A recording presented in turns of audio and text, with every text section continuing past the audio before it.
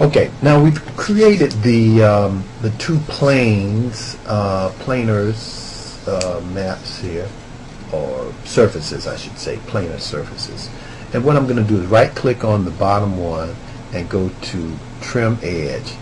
That will allow me to click on the edge here and get a yellow line on that so it's selected. Then I'm going to hold my Shift key down and right-click on the top area surface and go to Trim Edge again. Then I'll let it go with my Shift, and then I'll come back and select Shift again and then click my other edge. And now if I have both of these selected, I will do a loft.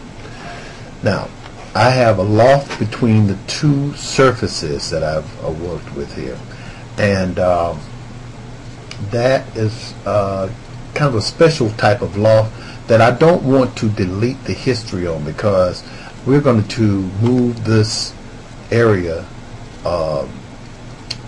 with another object, and we don't want that to move. Now what I just did was to template that top area so that as I work with this surface that I've been working with, I won't select it. So what I did was select that surface, right click on the box surface in the layers area, and then assign that material to that selection, and that allowed me to have the T there and template that object. Okay, so the next thing I'm going to do is to start moving toward putting a cylinder in here, so that that cylinder can be kind of the hinge that will be used to look like it operates the surface. Now I'm going to go to NURBS Primitive and use a cylinder, but I'll go to the option window and I'll reset the settings, and I know that I want this to sit on the Z axis so that it sits flat on the ground and it's along with the back of the surface that I'm working with, and I'm going to cap both ends. And so now I think I'll leave everything pretty much the way it is. I'll leave the height, but I'm going to change the radius to 0.25.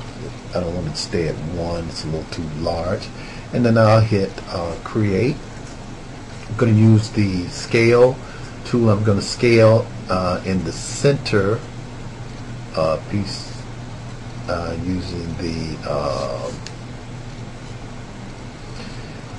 using the yellow. I'm just looking at the inputs there, and I'll pull this object, the cylinder, out. I'm going to use the move tool and bring the cylinder back to the back of the jack of the box, of the jack in the box, and then I'm going to look at it from kind of the top, and I'll pull this cylinder kind of up using the tool, the manipulator, and then I'll pull it in kind of in place there so that it appears that it sits. Okay, I'm going to make that a smooth shade all surface so I can see this a little better, and I'll kind of pull that into place. So, but I want this cylinder hinge to be almost the same width as the back, so I'll pull it out a little bit, and I'm using that cylinder to represent a hinge that will act on the back side of the